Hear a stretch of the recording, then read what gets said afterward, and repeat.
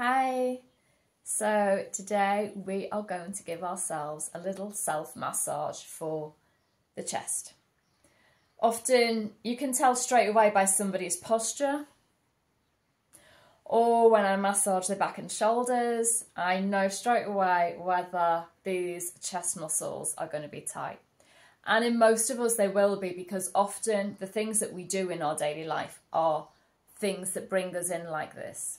We're looking down, we're on our phones, we're over a keyboard, we're driving a car, we're using the side. Everything causes us to do this, and not much of this happens. So these muscles get really tight and they start to draw the shoulders forward, which then is going to cause tension in the upper back and the neck. So really easy techniques here. Again, you can take a little body oil or cream, just dab it on. And all I'm going to do is take the fingers, probably wrong top to do it in this. I'm just going to start from the shoulder here, just underneath the collarbone, just with the 4 fingers, just gently circling and massaging. Gentle little circles all the way around. You feel that, and you'll feel some tightness, usually here, just by the shoulder, because these are the muscles here that start drawing the shoulder in when we really want it to go back. So spend a little time here. When you feel these tight muscles, just spend a little time. No rush. I often do this when I'm watching TV. I'll just be watching TV and then I think, oh yeah, chest feels a bit tight. We do the other side, take a little bit more cream. And we can just massage. Definitely the wrong top to wear for this, but there you go.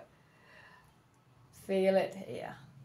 So it's good to have firm muscles, but it's not good to have tight muscles.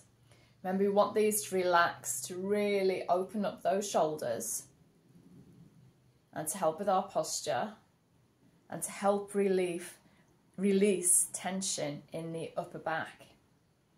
Come all the way over, so you can spend as long as you want really working into that. And then I would take all fingers, both hands, and just gently from the center moving out, gently moving out. So I'm not pulling on the skin here, I'm actually getting deeper into the muscle. This skin can be quite delicate, so although my skin is moving, you can see I'm getting deeper into the muscle down there, and maybe even take the thumbs here. And when we finish, we can just tap all over. Nice tapping, brings some energy, some prana, some chi, also helps with the circulation. And massaging, remember, helps give us our little collagen and elastin a little boost. And this tapping, nice to take all the way along and up the back of the neck. So do yourself a favour, for your posture, for your back, give your chest a nice little massage. You're welcome. Enjoy.